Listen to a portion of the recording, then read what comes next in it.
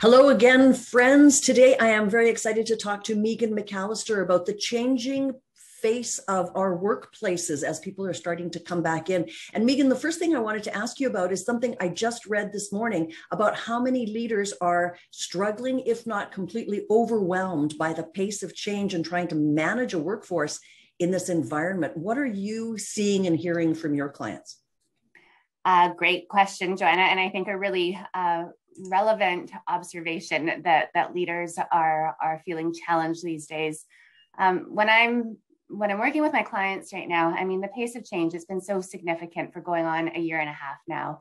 You know, at the start, it was how do we get people working remotely and how do we sort of work in this hybrid work environment? And now we're on the opposite side of that, where it's figuring out how to reintegrate and what out of everything that we've learned in terms of policies of remote work or hybrid work, what's going to stay. So where the orientation at the beginning was, this is a change that's of a temporary nature. Now it's like, well, what sticks, right? And what permanent changes do we want to make? And if so, what aspects of our culture need to change in order to make that so? So leaders are charged with a lot of this work, and it's change management on a huge scale.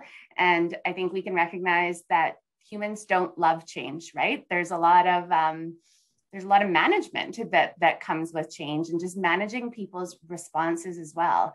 And you think about this within the context of leaders also needing to hold space for all of the emotions that people have been having over this past year and a half. And as much as there's a light at the tunnel at the end of the pandemic, we can't underscore the fact that there has been emotions and trauma and anxiety. And in many cases, leaders are the ones that are holding space for all of that. So this observation that leaders have a lot on their shoulders is absolutely valid. It's something that I'm hearing about a ton from my clients.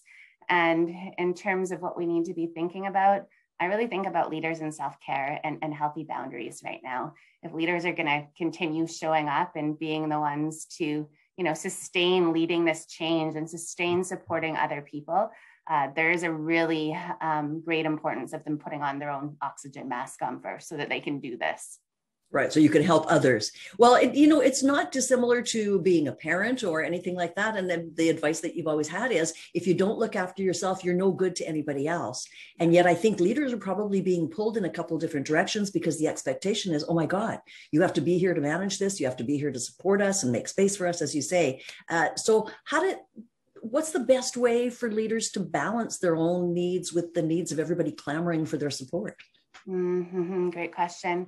I think it first starts with that mindset shift, right? That you are at your best for everybody else when you're showing up for yourself first. And I think that hasn't necessarily been modeled or taught to many people, right? We're taught to put the needs of others or workplace or family first. So fundamentally, it's this mindset shift where it's that self-care is not a selfish thing. Self-care is actually a way for us to show us in our most powerful way so that we can be there for other people.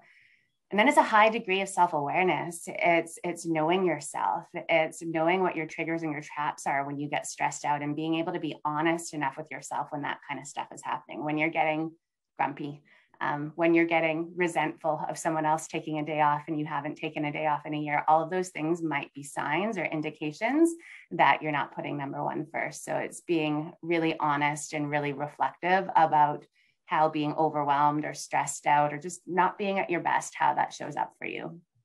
So I think that brings us to one of the themes you're really passionate about, and that's this whole notion of psychological safety. And it sounds like you're describing creating psychological safety for yourself, but then how do people go about what does it actually even mean? And how do you create it in your workplace? Thank you for asking. You know that I'm super passionate about this, Joanna. I know. So psychological safety is a belief that people can take interpersonal risks at work, and they can do that without fear of there being consequences. So the interpersonal risks, there's a whole bunch of them.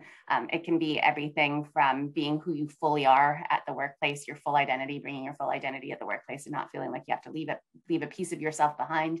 It can be being real about your current experience. And if your current experience is that you're having mental health challenges or you're experiencing burnout, that you feel safe in order to be able to say that. Psychological safety is also being able to put up your hand and say, I think something's wrong here. I think there's something that we need to pay attention to. So it's all about being able to fully express in the workplace without worrying that your expression is going to mean that you're going to be a member of the out group, or someone's going to demean you or put you down, or there'll be consequences to your employment. So when we think about, and I love your positioning of creating psychological safety for ourselves as the start point for creating it in our work environment, I think the start point is really self-awareness. I think where people get this term psychological safety wrong a little bit is they think that it's all about really bad, egregious, like bullying behaviors, right? But there's a lot of stuff that happens before that that might make a workplace psychologically unsafe. So the best way that I know to create more safety in a workplace is to have all of us increase our level of self-awareness in terms of the impact that we have on other people. And, you know, working in HR for so long, I've had a lot of closed door conversations with people. And if there's something that I know to be true, is that we all impact each other more than we realize.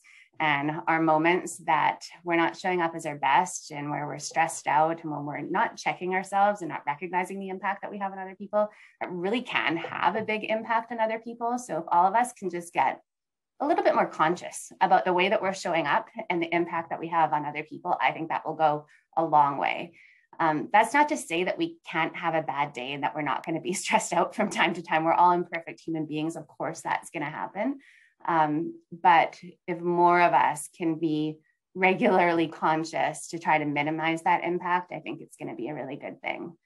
I also think we need to think about not just our position of how we feel at work, right? So we might be at a certain level in our career or within a certain team where we feel psychologically safe, where we feel like we can fully express, we have no issues. That doesn't mean that that's the experience of everyone around us, right? So can we have self-awareness, but can we also think about the experience of other people and look around in a meeting and kind of try to make an observation? Does it seem like everyone feels safe or feels comfortable speaking up? Or do we notice that there's some people holding back? So it's looking at ourselves, but also looking outward to other people and being curious about what their experience is, and being curious about how you can use your position, your leadership, your privilege in a way that can make people feel better and more safe at work. So there's one big thing that we all need to start working on. Let's talk a little bit about, as people start to re-enter, as people are starting to go back to the office and some people are resisting going back. Can you have fully integrated, high performance functioning teams in a hybrid environment, do you believe? Oh, that's the big $1 million question, I think, right now. I think we can achieve a lot more than we originally thought we were capable of. I think when all of this happened, there's a lot of organizations that didn't think it was possible to have people working remotely in a productive way. And I think we certainly proved that notion wrong. Employees have been incredibly productive from work. So I think we've been really surprised. So I think there's going to be some challenges in figuring out this hybrid notion, right? Because we need to think about the fact there's going to be a different employee experience as to whether they're in the office and whether they're at home. And that actually brings up some questions around psychological safety. Will people feel as included if they're in the remote camp? So there's some stuff that needs to be worked out. And I don't think that anyone has all of the answers as to whether it's going to work or how it's going to work. And I think it's going to depend on each company and their culture.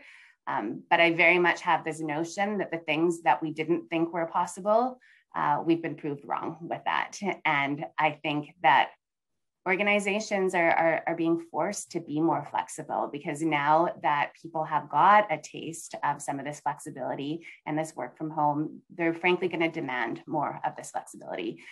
What used to be a unique benefit in terms of being able to have flexibility to work from home is not such a unique benefit anymore, right? Lots of organizations are offering it. So I think organizations are going to need to figure out how to make it work in this hybrid way so that it can work for a number of different people.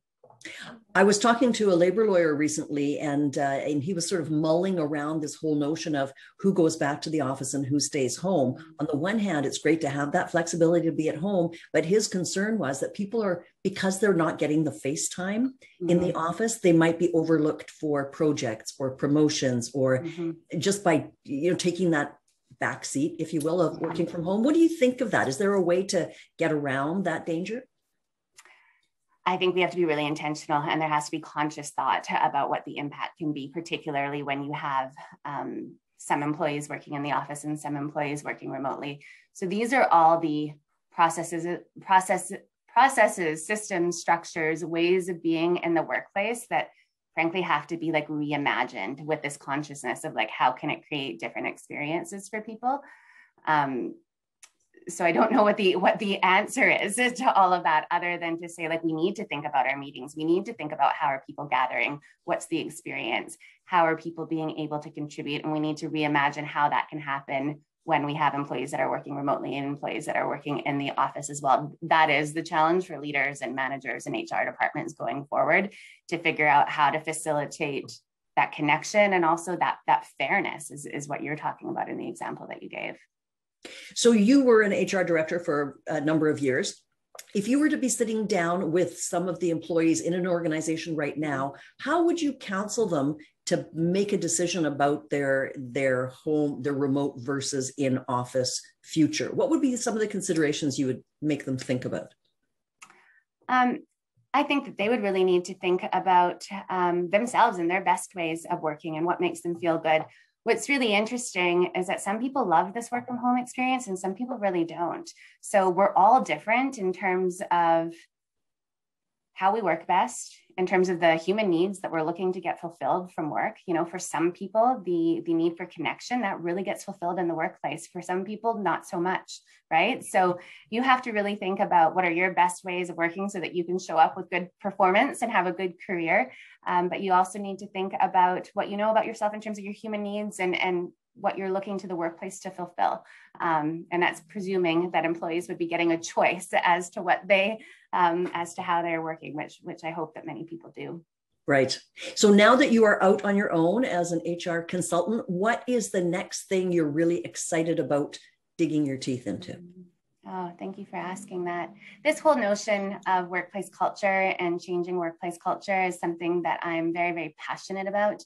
I think that the pandemic has caused this big reset, right? And how we work and what is expected of workplaces. And I think there's some really great opportunities to lead in a way that's more conscious and that really supports people in what they're looking for in their workplaces and in their lives as well. And it requires a different type of leadership, one that taps into human needs and connection and inspiration and compassion. And I think that's really exciting. And I think that, I very much believe that way of leading will have really good impacts on the business. It's not just soft, fluffy HR stuff. It's the type of leadership that will actually get you business results. And it's also a way of leading that is much more helpful for people and helping people to find fulfillment in their careers and ultimately in their lives. And that gets me super, super excited to be a part of that. Well, I really love the way you position it in saying that happy people are more productive people, and it does directly impact the bottom line, because sometimes it's been treated as, touchy-feely, soft and not really contributing. But I really like the way you position it, that this is not just good for people, but good for business. Thank you. And I believe that from the bottom of my heart. Thank you very much, Megan, and all the best to you, my dear. Thank you so much, Joanna. Bye for now.